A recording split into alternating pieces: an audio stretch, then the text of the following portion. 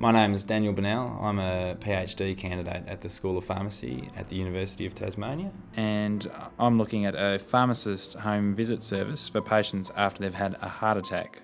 We've found that there are quite a lot of patients that have difficulty taking their medications correctly over time after they've had a heart attack.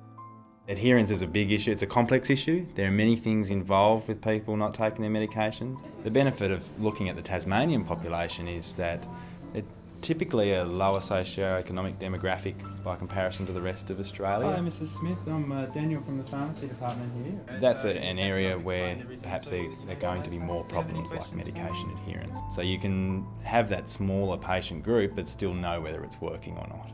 One of my surveys is just 6 weeks after the patient's had a heart attack, and we're already seeing with some of the preliminary results that some of these poor behaviours in relation to taking medications are there 6 weeks after the problem, and they're not following their diet or exercise or medication routines. If we do see improvements with the service, we then see, oh well, these are the things that changed, these are the attitudes, these are the behaviours that changed that then led to improvements in adherence, and we can really focus more on those in future.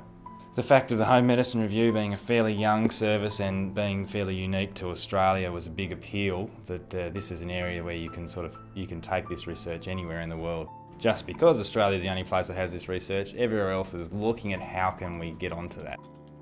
If I had an older family member, a grandma or a grandpa who had heart disease, and they were taking all these medications and I was their child or grandchild and looking at it going, what are all these things you're taking, I'd really want to know that someone could go and help them.